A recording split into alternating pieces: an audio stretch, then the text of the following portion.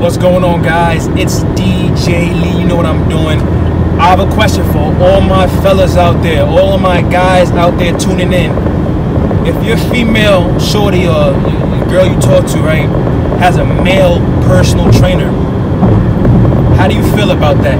Is that allowed? Are you going to stop her from doing that? Let me know.